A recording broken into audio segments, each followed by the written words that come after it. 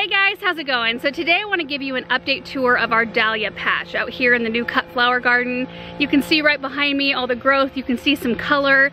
Now I got these in the ground on June 29th, which is about 2 months after I would have liked to have gotten them in the ground. We just didn't have our infrastructure set up yet. We didn't have water run to this area, so we were kind of just forced to wait unless I would have wanted to drag a hose all the way from our other garden out here, and I just wasn't willing to make that kind of time sacrifice, so I just waited. And by the time I got the tubers in the ground, some of them had dried up, some of them were kind of like so-so quality. I wasn't sure if we were gonna get growth, and we've just had phenomenal luck with all of the germination out here and just with how healthy they've been. So we can see quite a bit of color, but even the ones that look mostly green have buds on them. So they're either in flower or almost in flower.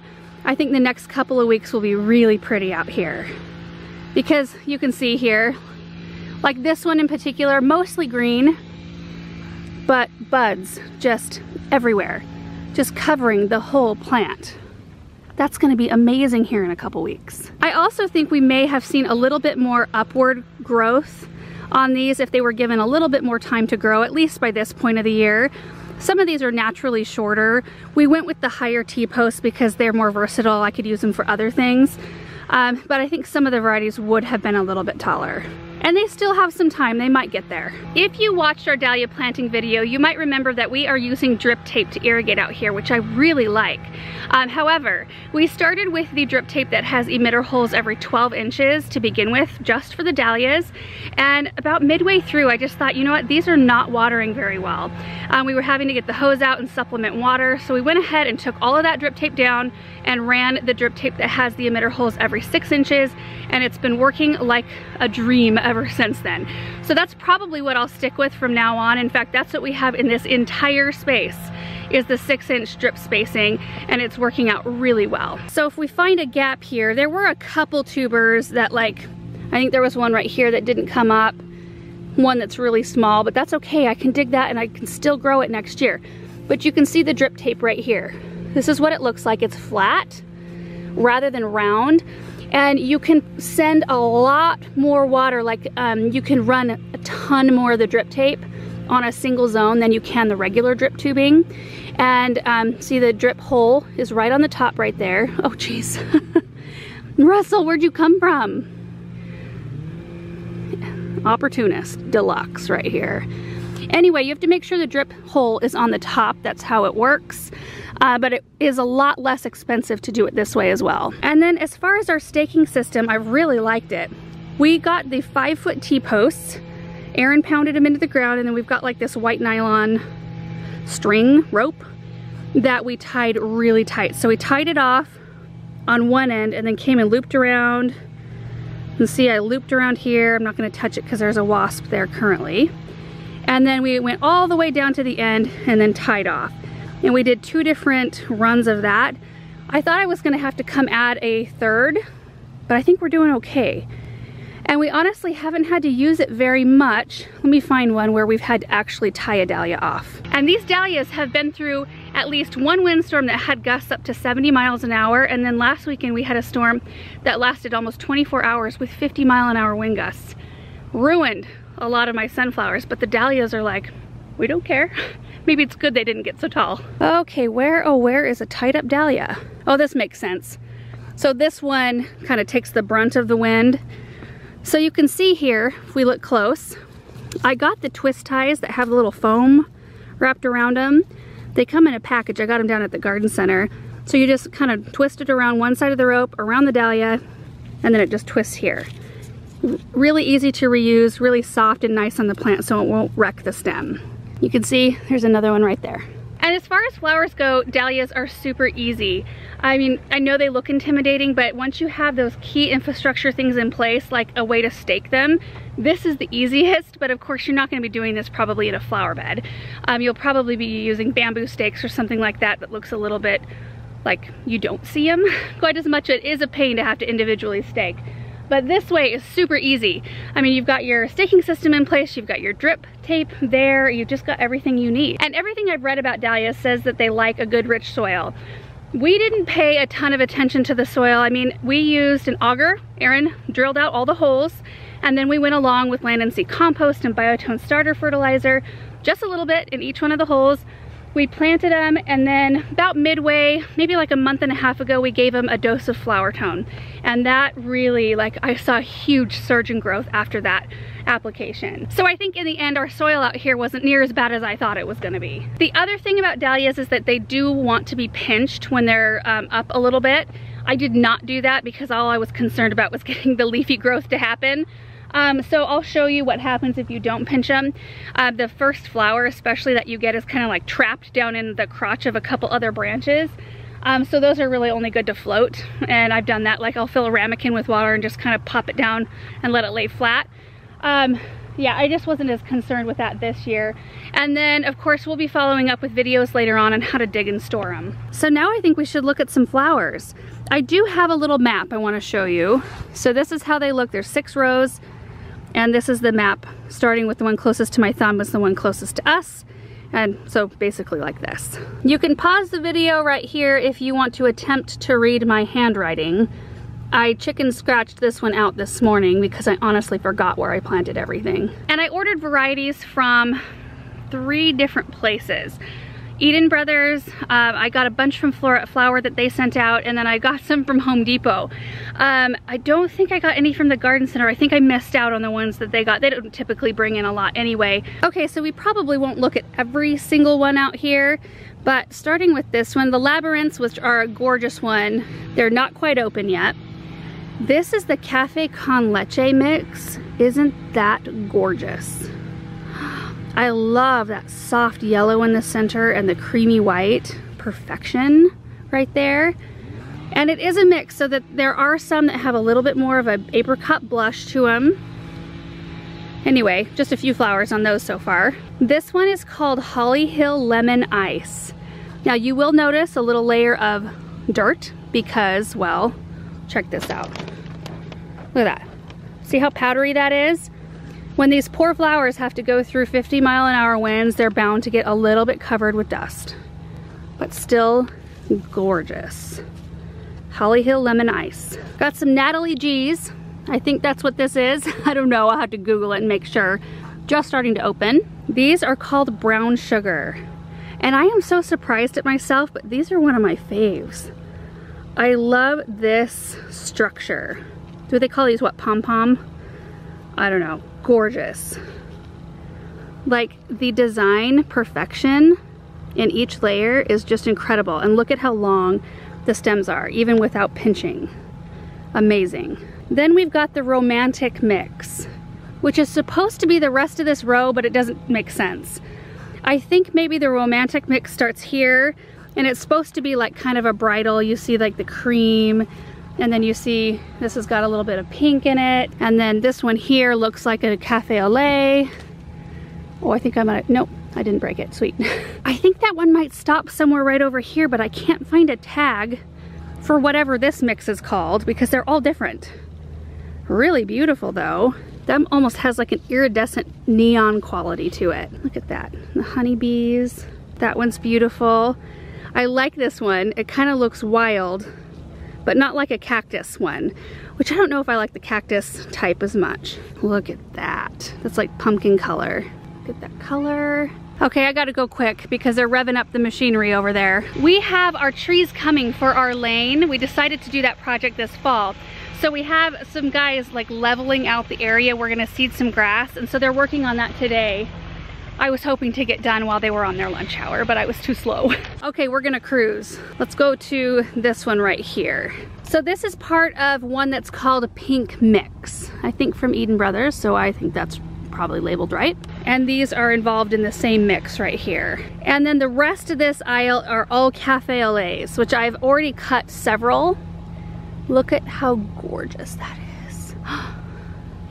And this is what happens. So see how this one right here, this is a super short stem. When you pinch your dahlias, you will forfeit like this possible bloom, but you really can't do a whole lot with that bloom right there because of how short that stem is. But I mean, we could just look in here and there's cafe au laits at every different stage of bloom here. This third row right here is my Home Depot row. So I got two varieties called Bluebell and Snow Country. Bluebells are just starting.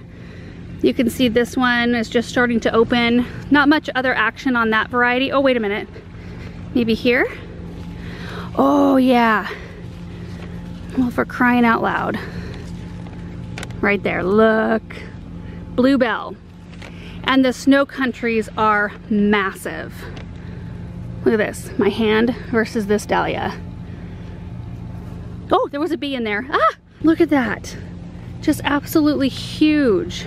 This runs a really close race with the Cafe au Laits to me. Fourth row, first little mix right here is called the Tender Mix. So you can see some light pink and a little bit darker pink. That one's really pretty. I love right here the underside of the leaves, or the lower leaves, how they have like a light margin there. And I think this is part of the same blend, the Tender Mix. Look how beautiful that is. I think I'm gonna cut that one today because isn't that perfect, that stem, to go out the side of a vase, like to drape. Then we've got Bridal Bouquet Mix, which I can't remember if it was supposed to have the deeper pink, but it's really beautiful. And then we've got one called Karma Chocolate. So you can see the difference in leaf color here. It's a darker leaf color. And look at the color of the blooms. That's a pretty amazing one. And then this one was the one labeled Linda's Baby, which I posted a picture of and everyone was like, ah, that's not Linda's Baby. So I Googled it real quick and I'm like, you know what, you are right. So this one was labeled improperly. It's still really pretty, and honestly it doesn't matter because I'm not gonna be selling these. So I'm calling this one Pink Perfection, and that's what I'll label it when I dig the tubers. Hopefully there's probably another one named that. Oh well. Didn't matter. And then the rest of this aisle right here, or row rather, is called Snowbound. You can tell I really like white. This one has a little bit more of a kind of, not fluffy, but a little bit more of a wild appearance than the Snowbound, or Snow Country rather. Fifth row, let's see what we've got here. I believe this one's called Terracotta right here. This is one of the ones from Floret. In fact, most of these right here are from Floret. Some of them aren't in bloom yet, but that's really gorgeous. Perfect for this time of year. This one is called Bishop of Oxford. Again, we've got a nice dark leaf on this one and more of a single flower. Then we've got Dinner Plate Pastel Mix, which the white ones are blooming so far. We should have some lighter pinks in there. And then we've got Anemone Mix right here. So these have more of a pronounced middle section, you can see that. And then the petals turn downward there. And then in this sixth row, I've got white gladiolus called Alaska, which you can see this one is taking longer than the lemon drop over there. But I did notice I've got one stem right here that's starting to bloom. Look at all those. Oh, so fun. And then these are called Lemon Drop, which I have cut quite a number of them for arrangements already. And some of them are just gonna be out here to be pretty for now, unless I get around to, I don't know, they're kind of starting to peter out at this point. And then this one I believe is called Razzmatazz. And then we've got the Holly Hill Miss White, which I think is one of my favorite little pom-pom type right here. Pure white, although I was noticing that some of them are getting kind of this blush of lavender right in the center. And I wonder if that color intensifies with temperature, like if it drops a little bit. It'll be interesting to watch these. And these are also from Floret. You're just all over, Russell. So now I think I'm just gonna cut a few of these and create an arrangement. I might cut some other things to go with them. What I have read up on Dahlia is I have pretty good luck with them lasting for not really more than a week. It's usually a week or under. But you want to pick them when they're about 3/4 of the way open, not all the way open. And you can also look at the back of the flower. Let me show you. Like for example, these two flowers right here. If you look at the back of this one, it looks pretty nice, like the flower petals are still really fresh looking. The back of this one, you can clearly see, you know, some deterioration there. So this one, of course, it doesn't look as good either, but it won't have near as long a vase life as something like this. And another example, something that looks like this with still some petals that have yet to come open.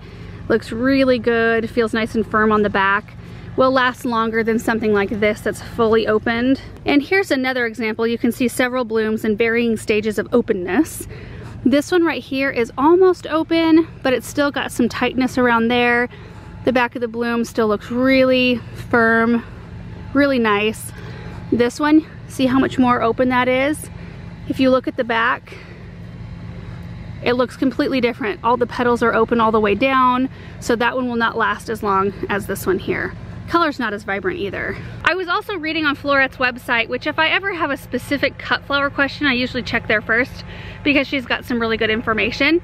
But it said that to get the longest vase life, you can either put the stems right after you cut them in a vase that has hydrator in the water, which I don't know a lot about, or you can sear the stem ends. You put them down in 160 to 180 degree water, and then you let them cool for an hour. And then she says 5 to 6 days vase life, but I feel like I get usually that out of mine anyway. So I've got my buckets of water, I've got my Felcos. Let's do some cutting and then I'll take them to the house.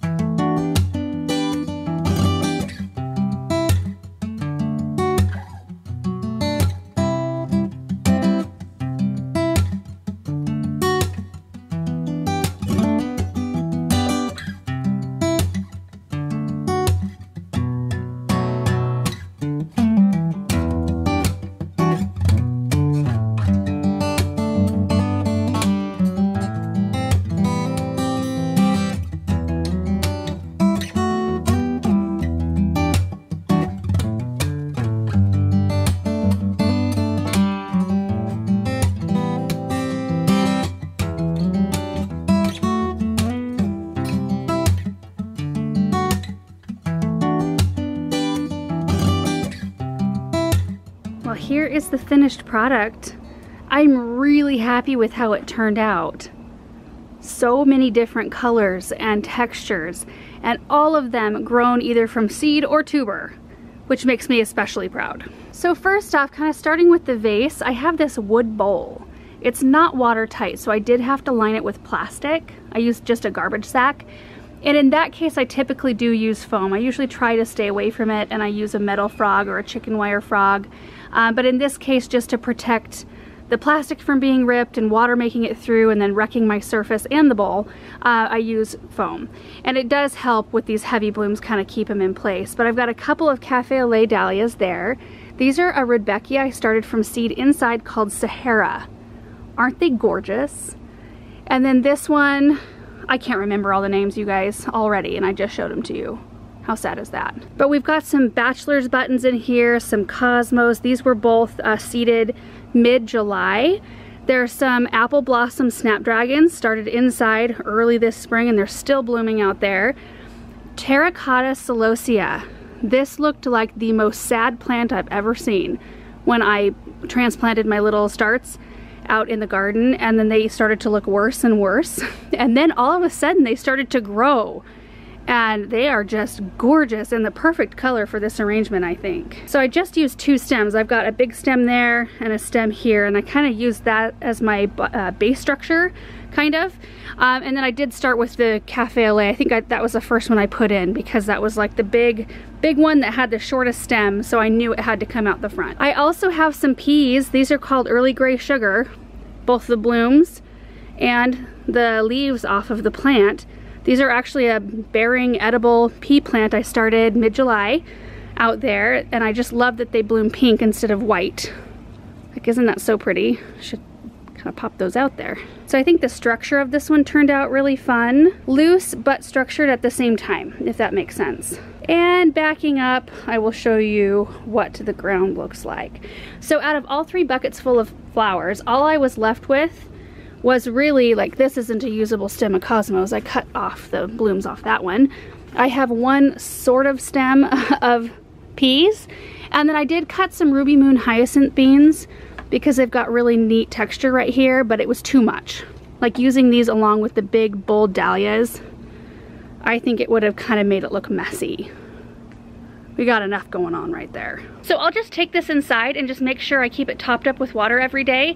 And because the dahlias only last typically about a week, maybe a little bit shy of a week, I will probably not worry about switching out the water completely. If you've got long flowers with a long vase life, it is a good idea at least once a week to dump all the water, put fresh in, recut the stems, and put the flowers back in. You do get a longer shelf life out of those, or vase life rather. But with this, whatever is still looking good at the end of the week, I will probably take those out and use them in another arrangement or create a smaller arrangement with those.